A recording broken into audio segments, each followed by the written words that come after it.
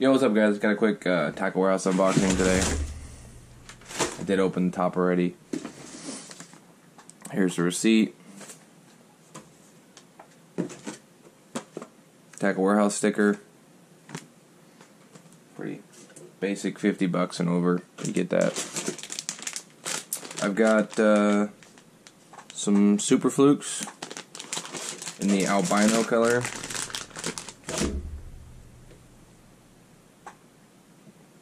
Pretty standard color. I ran out, so I got some more. I got the Jackhammer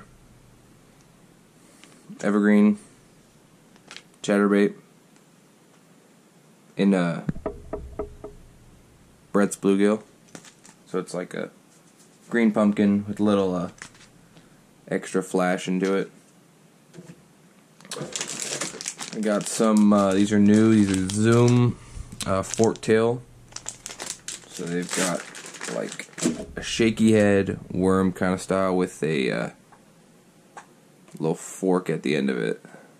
So it's like a worm in a craw. That's what the description says on Tackle Warehouse.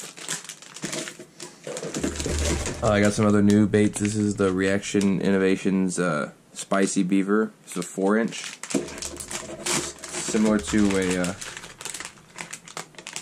Rage Tail or something.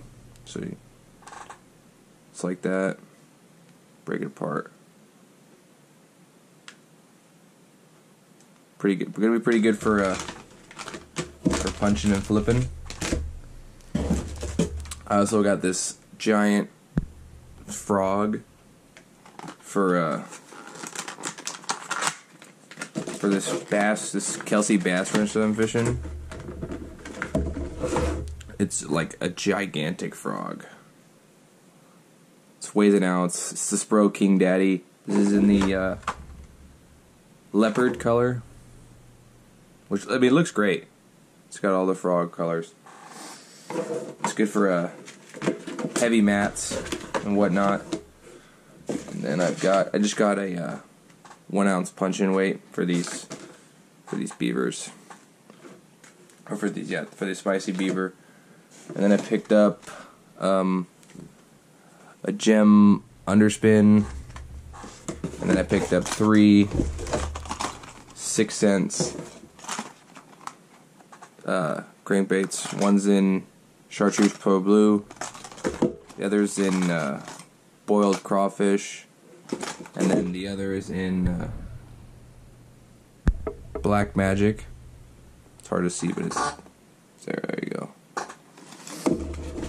And then I got the Gamakatsu G-Box.